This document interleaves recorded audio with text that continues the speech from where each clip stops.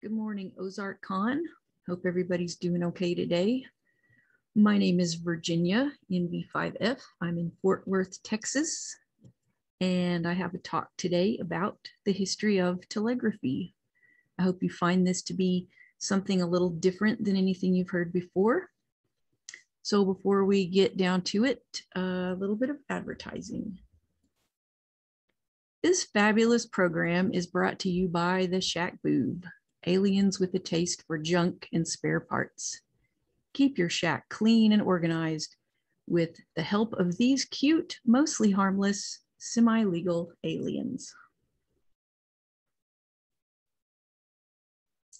Okay, The Victorian Internet is a book by Tom Standage, and it is the inspiration and the heart of this little communications adventure, which will merely scratch the surface of the subject. I read the book in 2011 at the recommendation of a fellow ham, probably because he knew about my fascination with Morse code. However, I can recommend it to anyone. It contains an accessible narrative of the history of wire telegraphy and an insightful parallel narrative of the development of the modern internet. And it crosses paths with Morse's contemporaries and their concurrent innovations. When I continued my study of communication technology, I found some surprises and some unexpected connections between this and what we do on the radio to this day. So if you know your stuff, sit back and enjoy it from a new point of view. And if you love radio and CW, see what surprises await you. So when we think of the earliest practical uses of electricity, we might think of something obvious like incandescent light bulbs or public transportation, or maybe even telegraphy. But long before that, in the 1700s, electricity and telegraphy were very separate things. Electricity came first, and in this experiment that predated Ben Franklin's famous kite, French scientist Jean-Antoine Nollier and a group of 200 monks, which were linked by holding 25-foot lengths of thick wire, making a chain of monks over a mile long, performed an experiment where the monk at one end of the line was given a jolt with a battery, and it was actually felt all the way down the line by all 200 monks. Later in the 18th century, another fellow in France, Claude Chope, developed an optical telegraph system, which became the means of communication for governments across Europe. It was made up of towers on high vantage points connected by operators with sets of mechanical arms and a spyglass to view adjacent towers. And these transmitted messages all over the continent with surprising efficiency. And this is actually where we get the familiar designation Telegraph Hill. This system was even considered in North America in the mid-1800s, but by that time, a new form of telegraphy had begun to emerge. So here's a list of inventions that changed everything. One day, a few years ago, I was watching a children's history program, and they were doing a segment on the most influential inventions in American history. And as you can see by looking at this list, one of them was glaringly absent. I immediately noticed no telegraph, which the telegraph was responsible for a communication revolution that changed the world. And I was actually upset that it wasn't on the list. So here we are to set the record straight. In my campaign to do so, I found some connections with the inventions on this list and the wire telegraph. And you may think the last two items on the list are out of order, but that's only because I'll finish with radio since it's why we're all here. And it does have the most direct and obvious connection to the original wire telegraphy. This connection to radio also holds a few fun surprises. The photos here are relevant to the list. The first photo there is Thomas Edison, inventor of the light bulb. The next is Abraham Lincoln. That's actually a photograph of him taken with early photography technology. The lower left there is ENIAC. And then on the lower right is, of course, Marconi and the radio. Here's another interesting list and a good opportunity to get some perspective. Practical use of telegraphy predated the commercially available light bulb by over 35 years. And actually, the first attempt at the light bulb began in 1802 by Humphrey Davy. So you can see that in this list, a lot of the great revolutions in technology were far ahead of the light bulb there.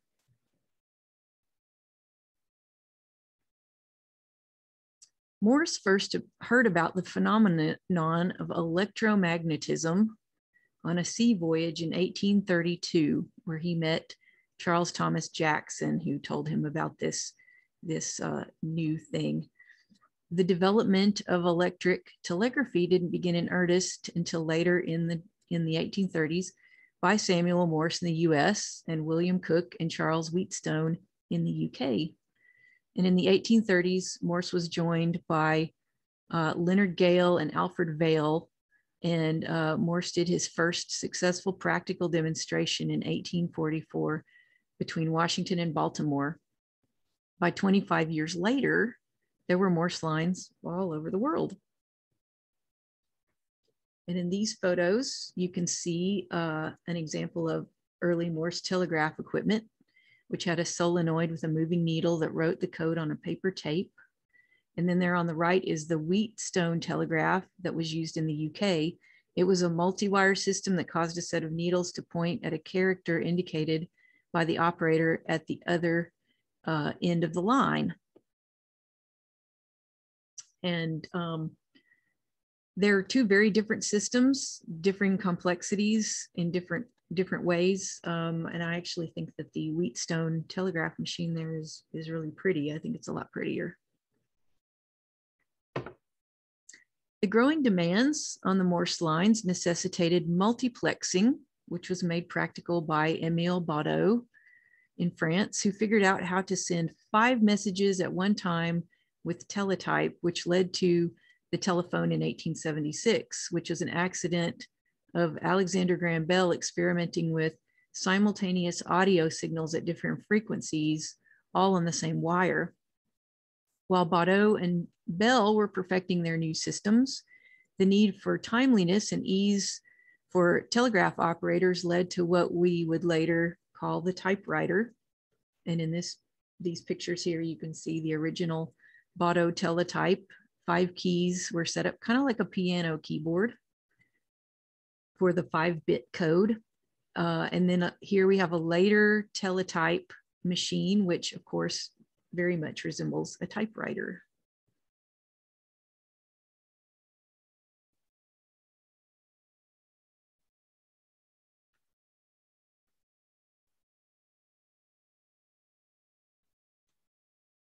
So you can kind of see how this all fits together. And the telephone forced the invention of the electric microphones, which would not be used for radio broadcasting until about 1907, and not used for sound recording until 1925. But the point is to just look and see all the great stuff that we had before the magnificent, indispensable light bulb.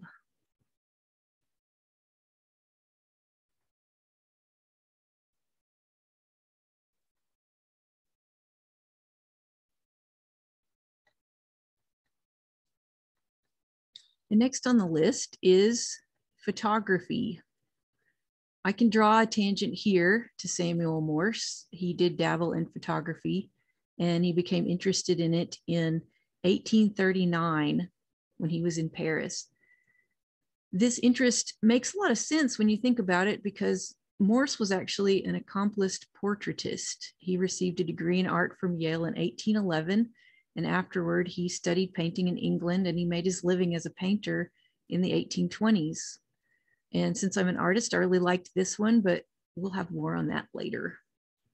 Now, this is a really cool one in technology. Did you know that all the multiplexing and fooling around with sending multiple signals and teletype led to the first telefax in 1865? Italian physicist Giovanni Caselli introduced a simple fax service between Lyon and Paris in 1865 with the ability to send simple images and it was used mostly for banking purposes to send signatures.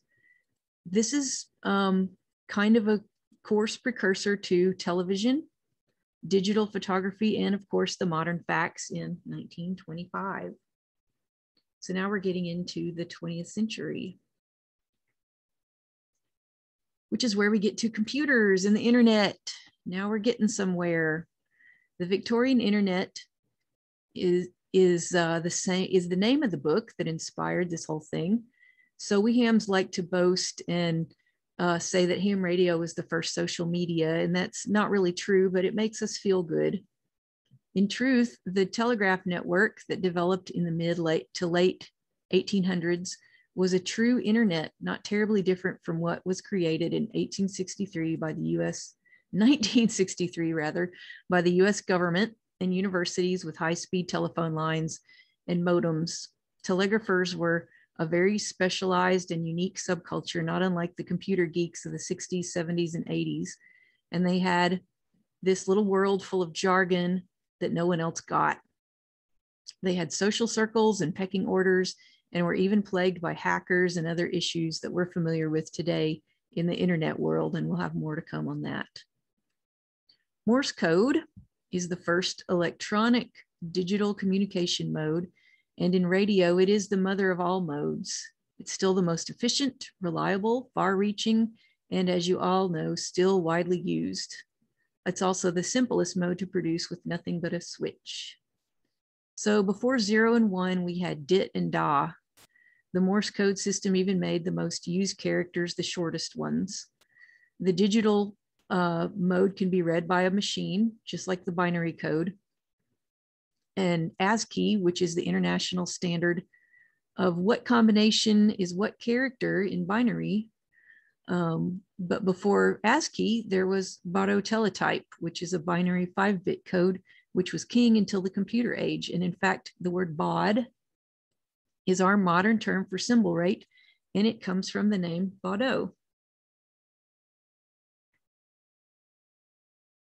So just as the internet of the 60s and 70s became more accessible and common to the users of the 1980s and 1990s, so the world of telegraphy exploded in its influence by the late 1800s to include more than just the operators. In a long distance information culture full of banking, commerce, and even frivolous social interactions in the form of an ever-growing volume of telegrams, which became so numerous that intracity communications in large cities were no longer handled on the wire lest they clog up the system. These proto-emails were handled by messengers between telegraph offices. They were even put on city trams or even run through pneumatic tube systems below street level. Yes, those tube things that we still use. Soon, short-distance telegrams were simply written out by hand and delivered back and forth in rapid succession over the period of a few hours, not unlike text or email does now in just a few minutes. And of course, with all this business taking place, came the con artists, hucksters, and criminals who immediately surfaced to take advantage of fledgling technology. Then followed convoluted codes and encryptions and the accompanying privacy rules and commerce laws, and then the inevitable code hackers. Yes, telegraphy had hackers way before the modern internet. But whether it was on the railroad or in the big city telegraph office, the lines were sometimes quiet. And so the ops developed friendships, and some of them even fell in love because there were actually a lot of female operators. These were the first online romances. Some operators, as well as other people, were married over the wire in online wedding ceremonies. There was also a literary genre of telegraphic romances, which became quite popular. My favorite is one called Wired Love, a romance of dots and dashes by Ella Cheever Thayer, which is actually available for free on Amazon Kindle. Check it out, it's pretty good. And of course, there was the genre of telegraph-inspired art, poetry, hysteria, fear, neuroses, and spirituality. The modern internet brought us an unexpected brand of information overload, which accompanies feeling so simultaneously connected and disconnected. In the late 1800s, A similar occurrence was noted in a world where most news up to that point was weeks old by the time it reached its audience. Daily newspapers were a new thing, and knowing what had happened across the world mere days or even hours afterward in a continuous and unrelenting stream was more than many people could handle. It was reported to have caused some mental anguish and a feeling of being generally overwhelmed. So get to the radio part already.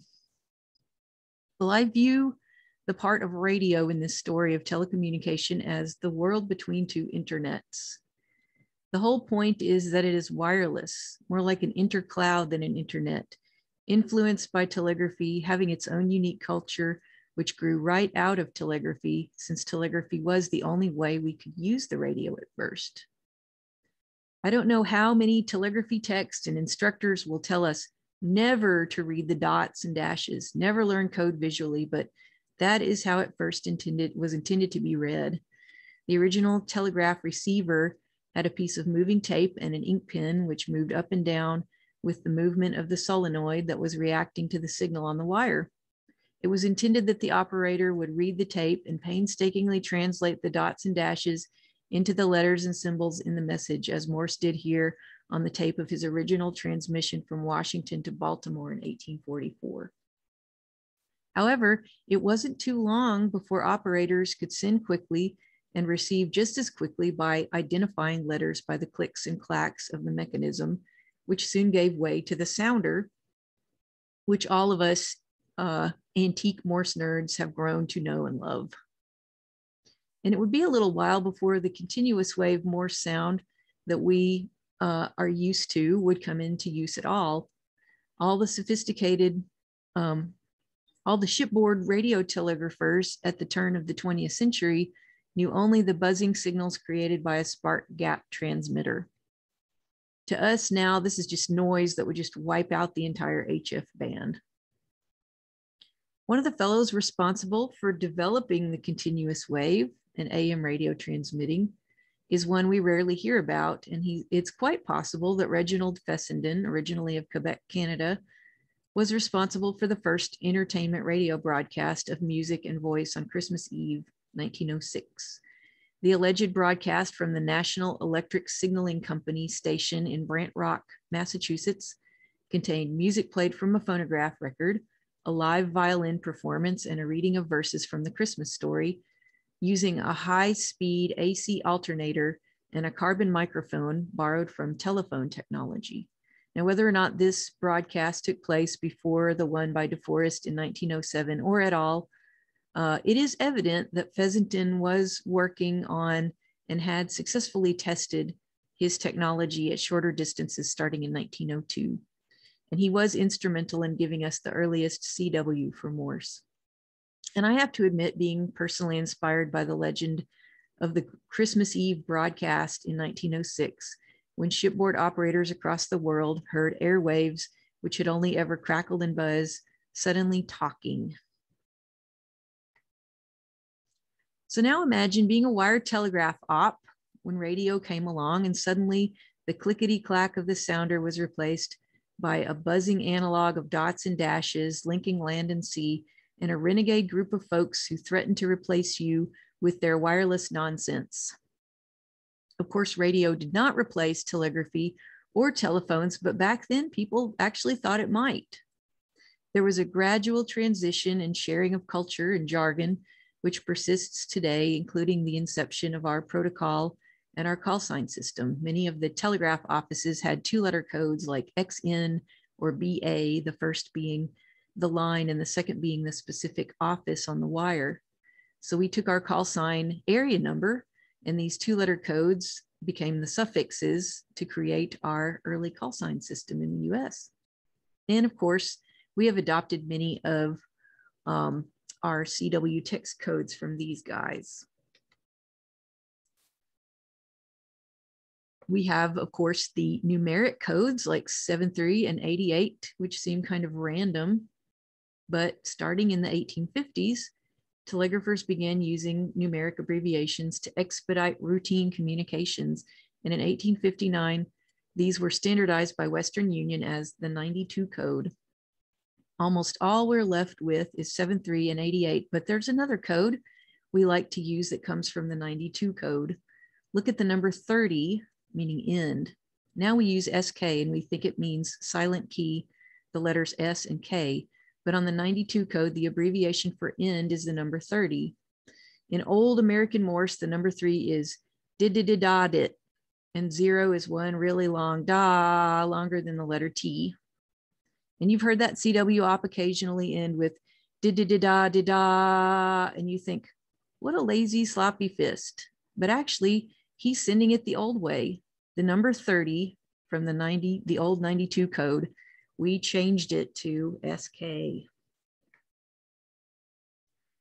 Despite all this evolution of telegraphy, we can proudly lay claim to the Q codes, which I think make a little more sense than the old numeric codes.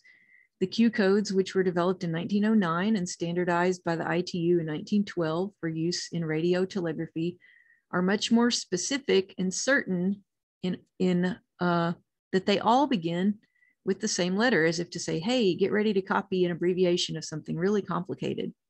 And due to this, no country has call signs beginning with the letter Q. There are even groups of Q codes designated for specific services such as aeronautic, marine, and even the ARRL traffic nets.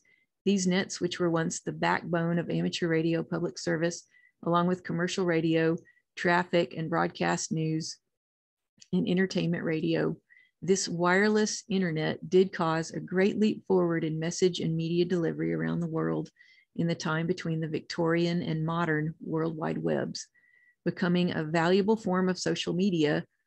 And now the same thing is happening again, just as radio took the telecommunication industry a giant leap further in the 20th century, wireless internet and its accompanying devices have done the same in the 21st. As of the last revision of the Victorian Internet in 2007, most of this stuff had barely happened. Radio has ever been the magic ingredient that makes for geometric increase in telecommunication and innovation in availability. So, more fun culture stuff. Here's a couple more that I wanted to include. This might even rub us all the wrong way a little. We like to laugh on the air, right? We like to say hi, hi, and that's the funny way we laugh in CW, right? One of our little cultural quirks. Now admit you've heard a CW op laugh this way. Dit, pause, dit, dit, pause, dit. And maybe thought, he's making his eyes weird, or he's saying he instead of hi, hi.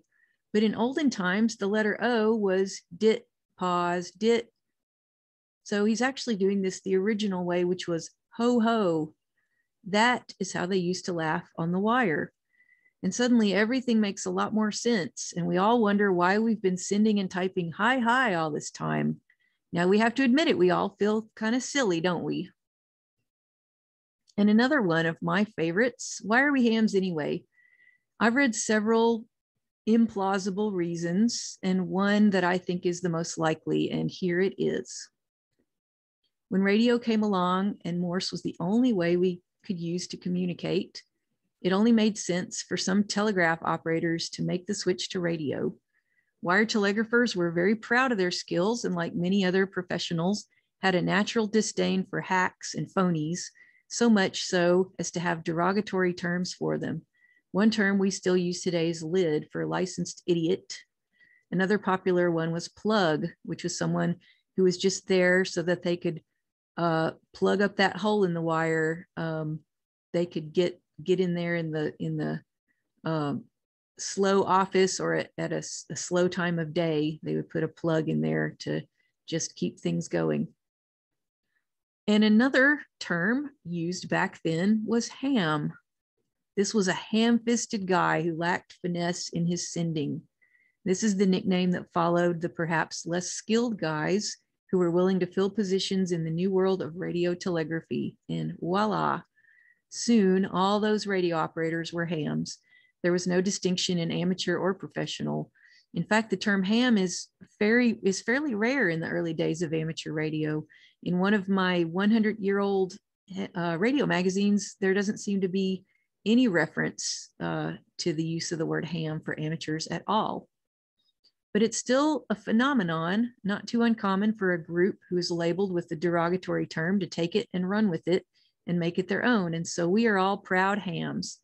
If you disagree with this version, please reserve it for discussion later, and perhaps I will arm wrestle you at next year's Ozarkcon.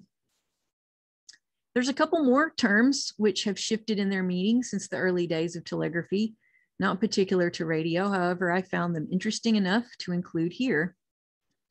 We think of having one's wires crossed as wires being switched around into incorrect positions, but a crossed wire is actually a wire that is cut.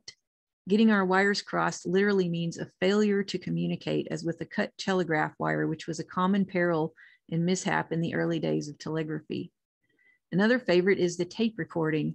Remember the original telegraph receiver? It literally was a telegraph. It made a paper tape of the message, a picture of every dot and dash. Well, if one wanted to record a message or a conversation on the wire, the original mechanism could be employed for exactly that. Just run tape, and there you have your tape recording.